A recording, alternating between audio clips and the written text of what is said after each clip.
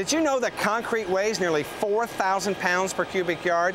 And this truck can hold nearly 10 cubic yards of concrete. Well, today we're going to find out how concrete is made and look at some really unique ways of finishing it out.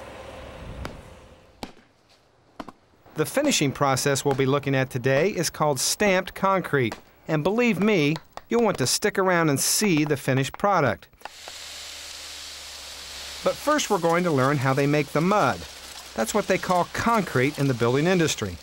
And believe it or not, it's a fascinating process. Jack Shade manages this concrete plant owned by RMC Lone Star in Concord, California. So Jack, explain to me how concrete is made. Sure, Steve. It's made up of two components. One would be the paste and the other would be the aggregates. The paste itself is Portland cement and water, which binds the aggregates, which would be the rock and the sand together, to form a rock-like substance that hardens because of the chemical reaction between the cement and the water itself. Like our driveways and sidewalks. Exactly. So tell me what happens here. We have trucks that come in and then they come over and deposit the materials. Explain to me a little bit about what goes on with this, this plant. Sure. Okay. At this location, all of our aggregates are trucked in from a quarry, which is approximately 10 miles away from here. What we do is we bring them in by bottom dumps. And what they do is they come into the plant and pull back around to the belting area. We then have them dump their loads into a grizzly and then run it up the belts into a material handling process, which we can either store the materials on the ground or run them up directly into the overhead bunker aggregate storage. The overhead bunker is the tallest structure at this concrete plant and contains 8 separate storage bins. That's where the sand and rock are stored before being loaded into the concrete mixing trucks.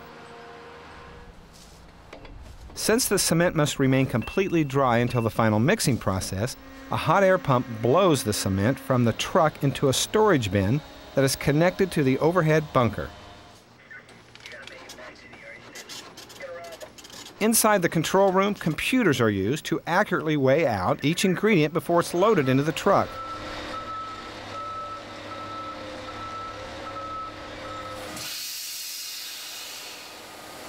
Once all the materials have been loaded into the truck, the mixing of concrete begins.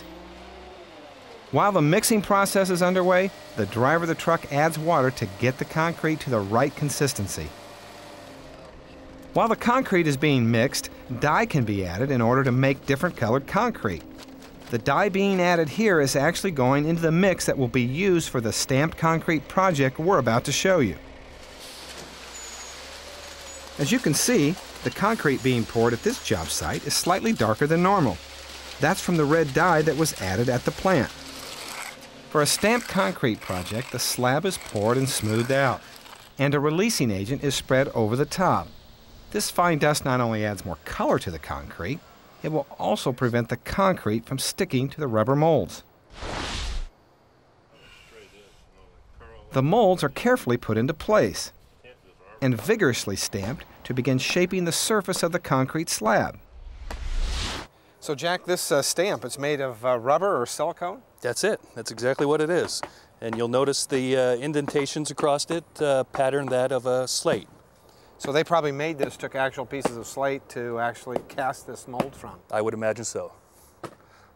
So now we're going to take this and they lay it down as we're seeing over here, and they just provide enough pressure on it to where it actually imprints this mold right into the concrete. Yes, that's as simple as it is. So how long will it take them to do a typical slab like this? Well, I would say this size area, it'd probably take them to actually stamp the concrete itself somewhere in the range of 45 minutes to an hour. Well, I understand you can rent these stamps, but it looks to me like it takes a little bit more experience. It's not something that maybe your average do-it-yourselfer would set out to do on a Saturday morning. I would agree with you there. As the concrete workers make their way up the slab, you can see the slate pattern taking shape.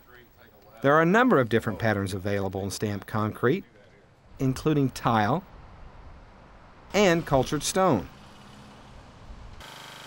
The concrete is allowed to cure for a full week before the releasing agent is removed using a power washer. The slate pattern has added a lot of character to an otherwise plain slab of concrete. Depending upon where you live, the size of your project, whether you have dye added to the mix, concrete stamping will cost about 20% more than a regular slab. But if you're looking to add a little flair to a backyard patio, a walkway, or even your driveway, you might consider stamped concrete for your new house.